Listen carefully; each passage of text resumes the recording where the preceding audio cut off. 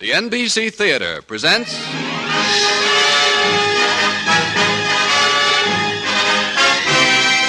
Screen Directors Guild assignment. Production, The Exile. Director, Max Opels. Star, Douglas Fairbanks, Jr.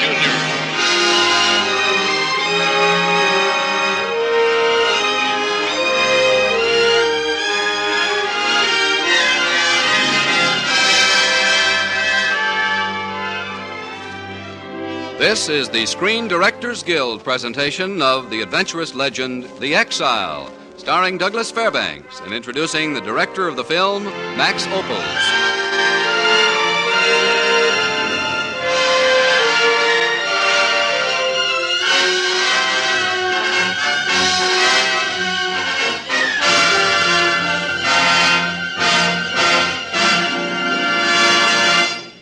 The statement that art acknowledges no national boundaries is particularly true of the motion picture medium.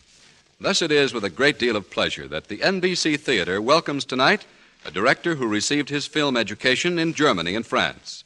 In him is exemplified the rare combination of talents which are the starting point of the screen director's art. Among his American motion pictures are Letter from an Unknown Woman, the soon-to-be-released production Caught, and, of course, tonight's story, The Exile. Ladies and gentlemen, Mr. Max Opels.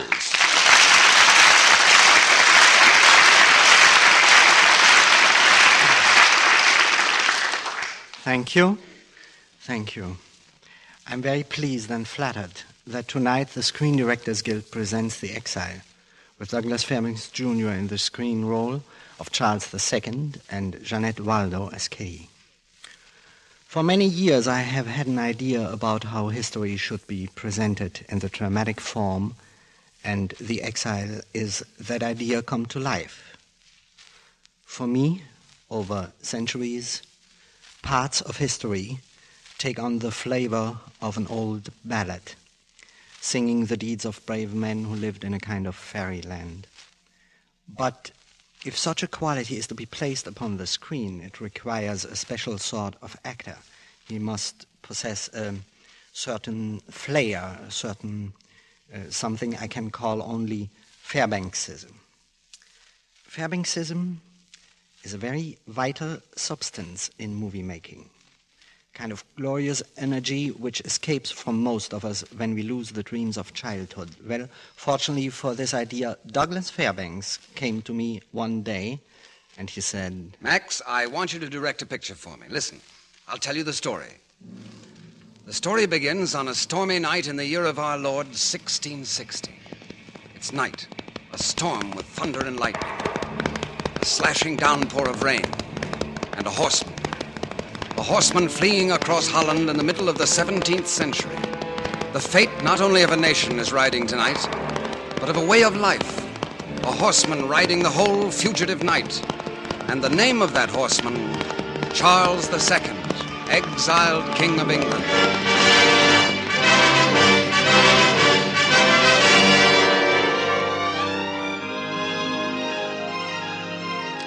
In the bright morning, the exiled king is at his ease, pretending to sleep on the bank of a Dutch canal. Pretending to sleep because an enemy, a mounted man in a black cloak and a round hat, with ascetic, suspicious eyes, is riding slowly toward him. Stops without dismounting. You, peasant. Huh? Good morning, good morning, good morning. Greetings in God's grace. Greetings. And have you seen aught of a man about 2 yards high with black hair and impudent manner? Excuse me, but I am a stranger here, far from home, and enjoying the hospitality of these Netherlands. English? Indeed. Far from home? For what reason? My health. God heal you, sir. And have you seen aught of the fugitive English King Charles Stuart, banished from England and hiding here? What? That scoundrel among men, that lazy, self-indulgent wastrel of... Imagine England in the hands of a man like that, eh? Not if Cromwell's men discover him. You have not seen him? Is he about? We found his horse wandering exhausted in a wood. Knave, tyrant, tormentor of dumb beasts. Speed you on your search, sir. And may you and Charles II come face to face one day not far off. We shall. Farewell. Farewell. Health and a long life, countrymen. My thanks, countrymen. My thanks. I must be on the move. But where? Where? You there on the bank. Oh. Ahoy, canal boat. Can you help me? I can't keep this barge in midstream. Keep it headed straight. I'll jump aboard from the bridge. Well, hurry. Plenty of time now, lass. Plenty of time. Now, steady as you go. Steady. I'm trying. All right. Now. Quick, hand me the pole. Here. Good. Hold it against your shoulder. I see. And push. I have it now. Oh, that's so much better. Jan would have been furious if I had grounded his barge. Jan? Who's Jan? He owns the boat. He lets me use it if I haul his cargo. Is he your master? My cousin. Healthy? Very. Muscular? A huge man. And he lets you do his heavy work, does he? He owns the farm next to mine, and he owns the debts on my farm and my inn. 3,000 guilders I owe Jan. You have a farm and an inn, eh? Ever since my father died. Tell me, this farm and inn of yours, is it close? Not yet. I must anchor another night. Good. Why? I find leisurely travel sometimes very soothing. And you need help with this barge in swollen waters, don't you? Yes. Good. Well, I come from a seafaring nation. Consider me your crew.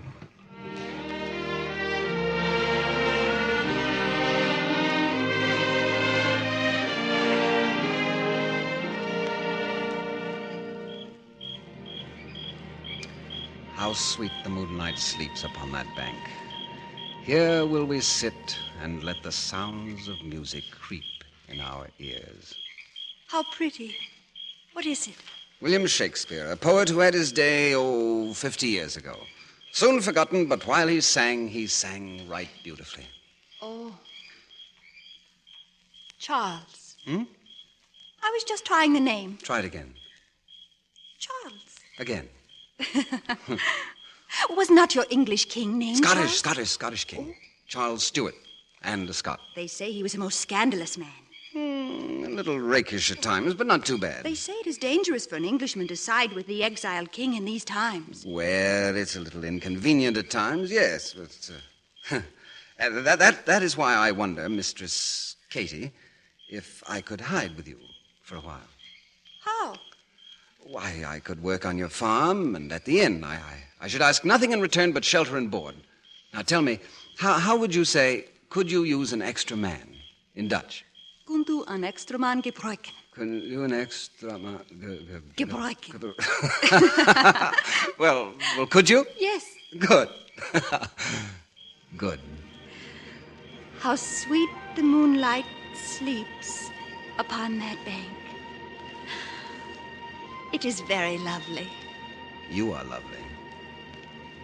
Are you sure he will be soon forgotten, this Willem Shakespeare? If he says such true and lovely things?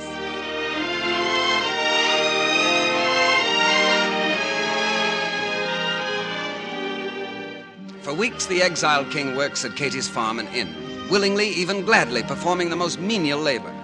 Only his Cavalier friends in The Hague have been told of his new hideout.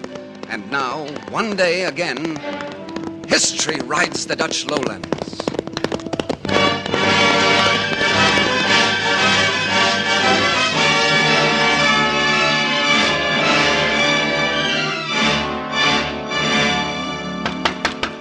Your Majesty! Your Majesty! Hyde, old friend. I have news from England. Come. Hyde, you might have been followed here. Aye, but the news warrants great risks. Oh? Your Majesty, General Monk has declared for us. General Monk on our side. Even now, his army marches against the Roundheads. England is split into more factions than ever. And General Monk thinks the country would rally to your side if you returned now. Return? Now? At once, Your Majesty. I'm sorry, Hyde. No. But with Monk on our side now, how can we fail? I said no, Hyde. These No. men are hungry. They yearn for home and family. I know. 10 long years in exile, I Your know that, Majesty. too. Bitterly enough. Is this a time to show hesitation and fear and doubt? Fear? Who speaks of fear? Great heaven, man, for 2 years after Cromwell killed the king, my father, I fought and met defeat, wasting the blood of men who trusted in me.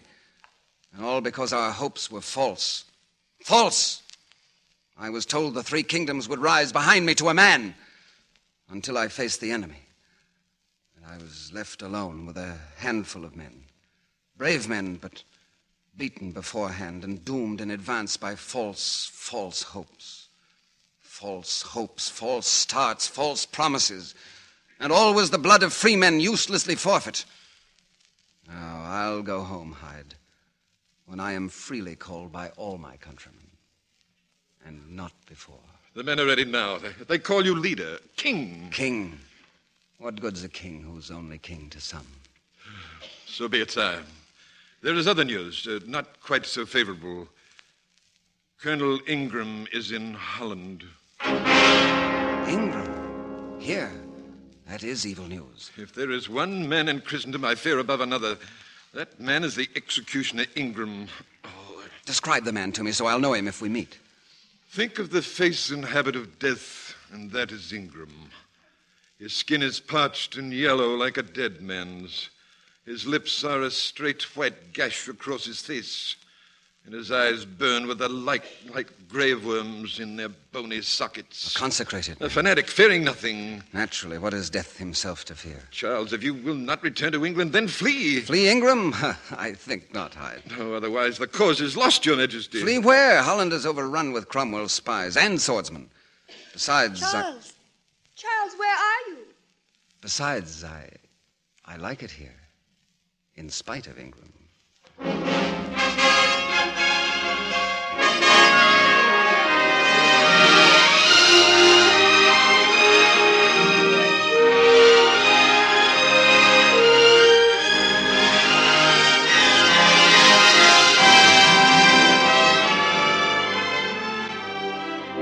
You are listening to the Screen Directors Guild production of The Exile, starring Douglas Fairbanks, and introducing the director of the film, Max Opels.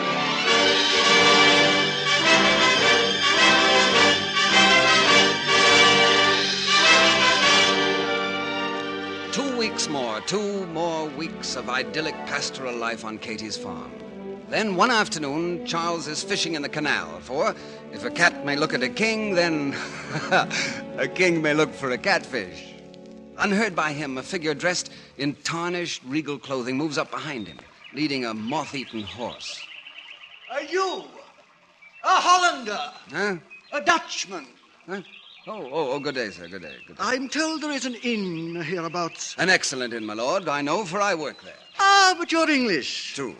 What is your capacity at the inn? I have been promoted to overseer. Excellent. A fellow exile and an overseer. Tell me, what costs bed and board to a fellow countryman, you know? 2 guilders a night. 2 guilders. Suppose I tell you in all confidence, and that when I have spent the night at your inn, you may charge the next guest 20 guilders without protest, for you may tell him honestly, a king slept in this inn. Eh?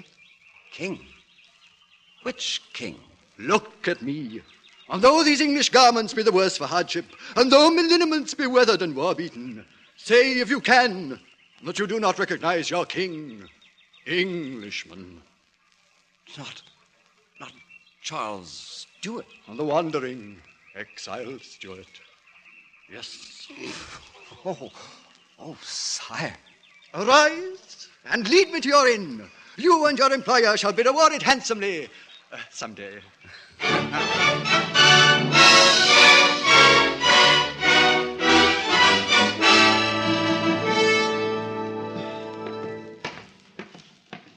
Oh, come in, Charles. Did you finally get His Majesty, our guest, to sleep? Finally, yes. He is very indiscreet for a fugitive, Charles. Very indiscreet. Letting all those strangers in the tap room know who he is, but swearing us to secrecy. I tell you, he'll bring Cromwell's Roundheads down on us looking for him. Charles, he worries me. He told me he wants you with him when he invades England again. Oh? And when may this be? He said soon. Uh-huh. It's all so stupid and wasteful. There are far better things to do than quarrel over politics and kingdoms and all that rubbish. We disagree there, Katie. England is a nation of some 7 million people who depend on their leaders. We owe them some sort of debt of... Debt nonsense. You men will always find some excuse to start fighting and to be very proper about it. Debt indeed. Now, I have a debt, a real one that you can count and that means something to plain people. 3,000 guilders. I know. I gave you a job and shelter when you wanted it, and now you plan to leave me for that beerhead. If my king calls me, Katie, You will desert me? I will follow my call. Then I will not need your services any longer, Charles. I'm dismissed? Yes. Now? I will not spend my time and my money teaching you farming and management of an inn and see it all go to waste over politics. It is best you leave before... Before what? Before I come to depend on you too much. I understand. I'll leave in the morning. Good night, Mistress Katie.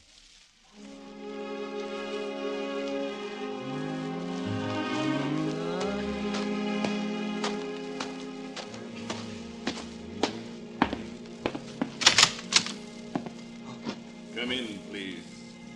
Ingram.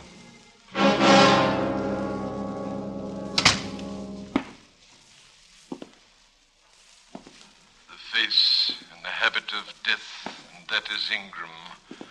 Like a dead man's, his mouth a straight white gash across his face. And that is Ingram. Ingram? Do you work at this inn? Yes. English? Yes. I've seen you before.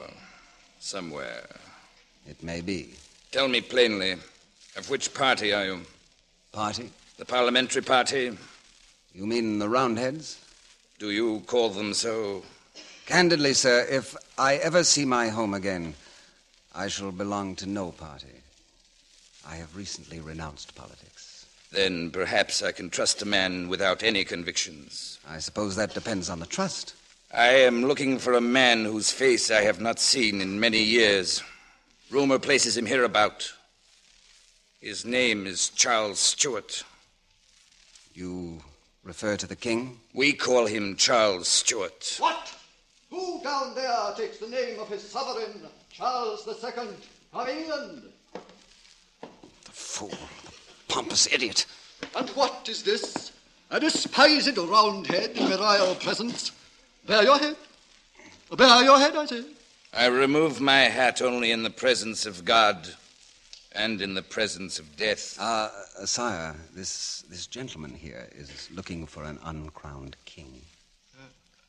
The gentleman's name is Ingram. The executioner? Your servant, sire. I'll retire to my room. Wait. I'm tired. You shall sleep soundly. Oh, no. Draw your sword. No. Please, I'm not really the king. I'm not the king. I'm an actor. Dick Pinner. Pinner's my name. Draw your sword. But I'm just an actor. A poor, out-of-work actor. Believe me, please, believe me. Enough, Ingram. The jest is over. What jest? Oh, can't you tell a knave from a king? Look at me, Ingram. Look at me. Spare this craven fool clowning for his keep and look at me. Surely you know a Stuart when you see one. Look at me. To be sure. Stuart.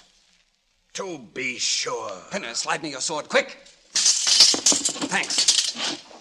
Now, see how it is to deal with an armed Stuart for a change. Charles Stuart, I charge you to surrender. You are trapped, Stuart. My men surround the inn. In my service at this inn, I learned a famous recipe for rabbit pie. It goes like this. First, catch the rabbit. Hey. And keep a firm grip on your sword. Remember it, Ingram. Long live the king! Robbins, Thurlow, all of you! Colonel Ingram? After him, men, dead or alive!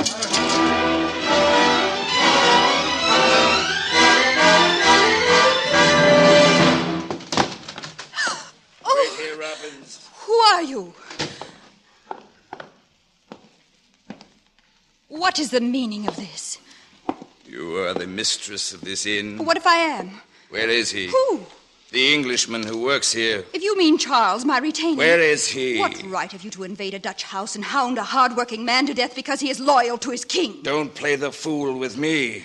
He is the king. Charles? The king?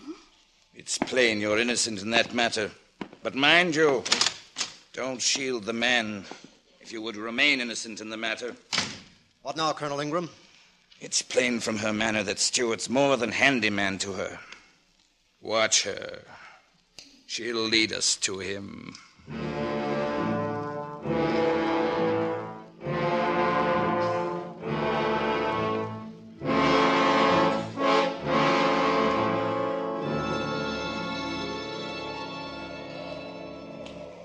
Katie, you shouldn't have come here.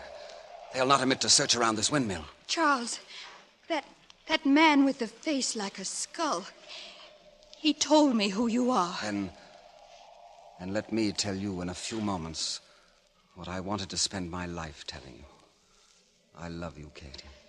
Above all things, deeply and gratefully. Gratefully? Why?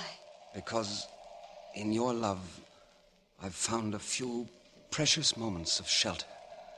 I've learned from you another life than fear and flight and battlefields and parliaments.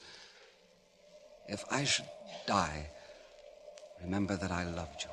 Not as King Charles, doubtful monarch of a restless realm, but as Charles, master of his own soul. Charles, look, they're coming. I knew it. Quick, inside the mill. Here. Against this wall. Hide. Behind these sacks. Robbins, guard the door. Thurlow around the back. I'll meet the Stuart single-handed. He's coming in alone. God be with you, Charles. Charles Stuart. Stuart, how will you die? I give you this chance to face me alone, for I would relish killing you with my own blade. Stuart! I am here. Defend yourself, killer. Rejoice, O England. Thy deliverance is at hand. Oh, well spoken, sir. You write your own epitaph. We'll finish this alone, you and I. You'll die for that vanity. I'll live for my beliefs. And I for mine. Back, Inquisitor. What? You give ground to a Stuart? Back, I say, back. Rusty. Rust, Ingram, is the color of old blood. Your crimes are upon you, killer. Back! Up the stairs! Blasphemer! Back! Heretic! Back, I say, up! Ungodly Stuart! Why? Because I think God made men free? Die! Another time, Ingram. Not just now. Die! You must die if England is to live. Rot. England will live no matter what happens to either of us. On guard! Killer!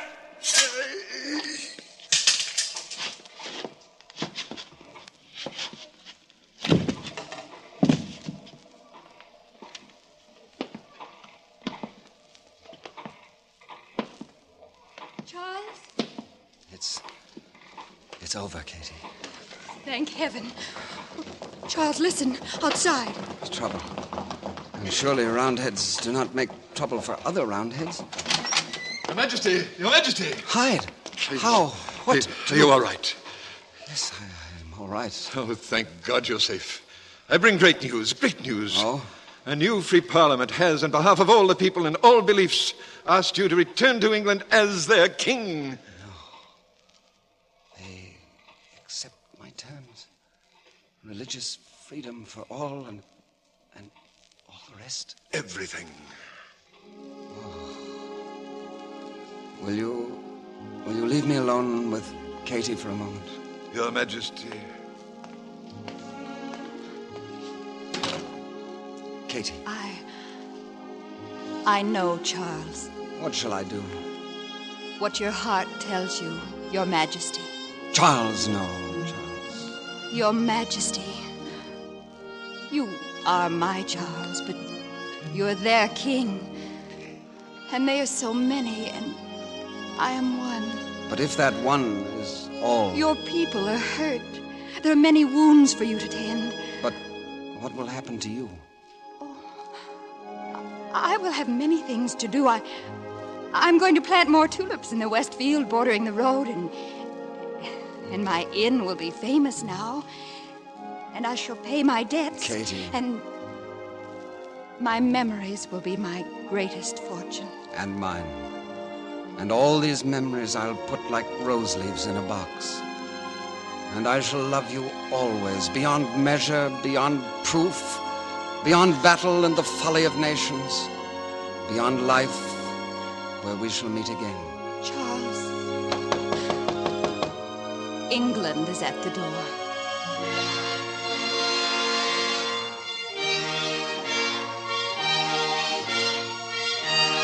Coming. Goodbye, Katie. One kiss. To last forever.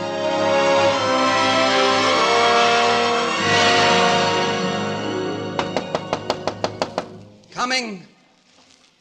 Coming.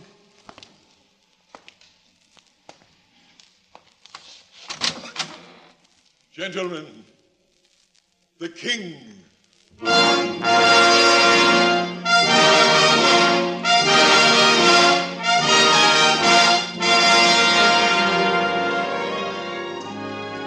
And I shall love you always, beyond measure, beyond proof, beyond battle and the folly of nations, beyond life, where we shall meet again.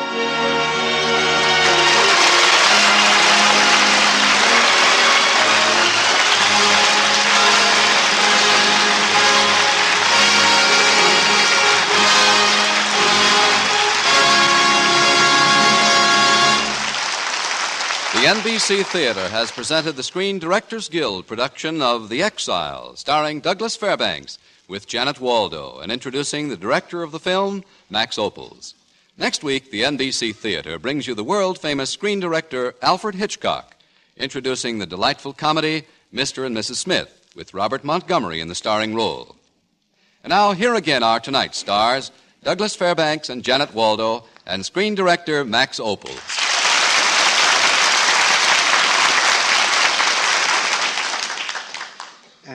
Doug, this has been the way you told me the story? Yes, and you said you'd direct the picture. It must have been quite an experience for two such talented artists as yourselves to work together. Yes, there's one of Mr. Fairbanks' accomplishments I shall never forget. His acting? Sure, and his practical jokes. Why, Max, how can you say such a thing? Well, one day I had a birthday, and they bring me such a beautiful cake on the set. But when I tried to cut it, a disaster. Why? It was made out of wood. Very embarrassing. But when Doc brought out a real cake, then we had a nice party. Well, you see, we really loved you after all, Max. So nice. But for your practical jokes, I forgave you when I saw your latest picture, The Fighting Old Flynn. Did you like it, Max? I'm very glad. It's to be released next month, you know. Yeah, I liked it very much. Miss Waldo, it's about a dashing, romantic Irishman who does the most amazing things you have ever seen, just to win the lady he loves. It sounds wonderful. Mr. Fairbanks, I understand that besides starring in The Fighting O'Flynn, you also wrote it and produced it. Well, yes, that's right. But I hope you enjoy it too, Janet. Good night. Good night. Good night. Good night, Max. Good night. And good night to you, Douglas Fairbanks Jr., Janet Waldo, and Max Opels. Tonight's cast included Raymond Burr, Carl Harbord, Paul McVeigh, Joe Grandy, and Lou Krugman.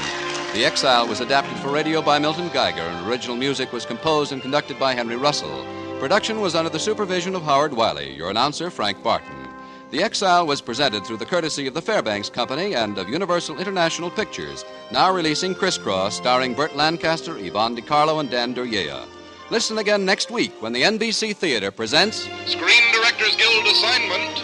Production, Mr. and Mrs. Smith. Director, Alfred Hitchcock. Star, Robert Montgomery. This is NBC, the national broadcasting company.